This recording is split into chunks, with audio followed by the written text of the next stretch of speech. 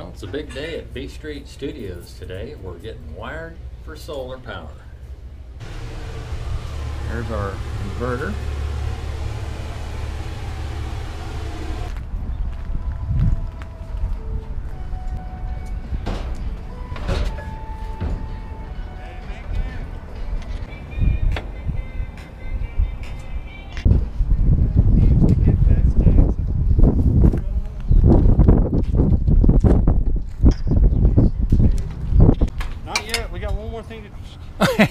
Yeah. Oh man, look at that. That's a dadgum array. That is a freaking array, ain't it? One, two.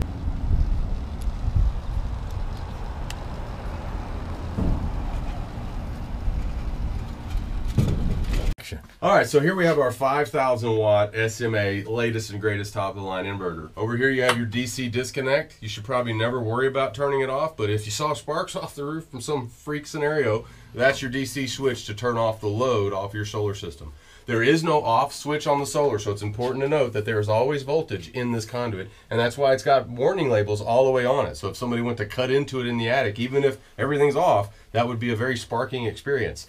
Okay, so that's your DC side. Then we go over to our AC side. We are not connected at all to this breaker box because this breaker box gets its service through an automatic transfer switch. So we have actually tapped the grid feed port of the automatic transfer switch to ensure that the solar and the generator don't ever play together because they don't get along too well unless there's battery in the mix. So our breaker for the solar is in here, but the external service disconnect is outside. So that is its own separate tap service from the main meter. It is on your side of the meter, but it's before any of your other breakers. Okay? And that's one of the code required stickers. Doesn't make much sense in this application, but we just went ahead and put it on. So if you want to read your meter on your inverter, just give it a good knock.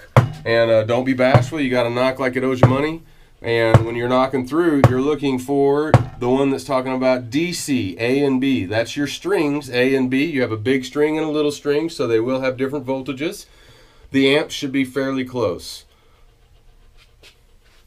And then you have your AC output. You know, pretty late in the day here, we're still cranking 13 amps. On that note, let me just open this up and show where we tapped. Okay. Because if I do that, they have no excuse to ask me to drive all the way out here to do this. I say, here you are. Here it is. Let me show you. So this is where the main grid is coming in to the transfer switch. We did a Polaris lug, which is a code compliant tap, and then tapped over to these conductors. And then in less than 8 feet, we hit our service disconnect and our breaker. So this is the code compliant way to tap solar when you also have a generator.